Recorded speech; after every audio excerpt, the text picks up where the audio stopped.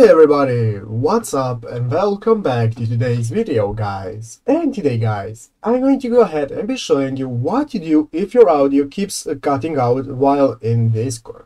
So this is a common error that a lot of people get, so I'm going to go through the necessary steps that you have to do to get rid of this error. So make sure to watch this quick and easy video till the very end and follow my steps correctly, so you can make sure this works the same for you and that you can do this yourself. But yeah guys, let's get straight into it. The first thing you want to do guys, go ahead and open up the official Discord application if you haven't already. After opening up Discord guys and logging into your account, you'll be greeted by this main page right here where you can see all of your necessary Discord info, such as your Discord servers right here on the left side of the screen. You can see your friends list and so on.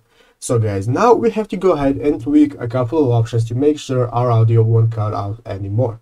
So what we want to do is go ahead and open up the settings option right here next to our profile picture and our name. So go ahead and click on user settings.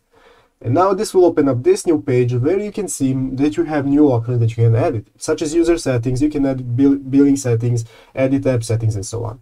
We want to go ahead and find this voice and video option under app settings. Here we have multiple options now that we can edit. We can edit our input volume by decreasing it so that it will pick up less volume if we want while talking. So you can edit this and put it at less or more depending on whichever you have now. So after that you can go ahead and select push to talk. So only when you want to talk you have to press a button so that you will then talk, because sometimes if talking directly while the game is active it can make cutouts if this voice activity option is enabled.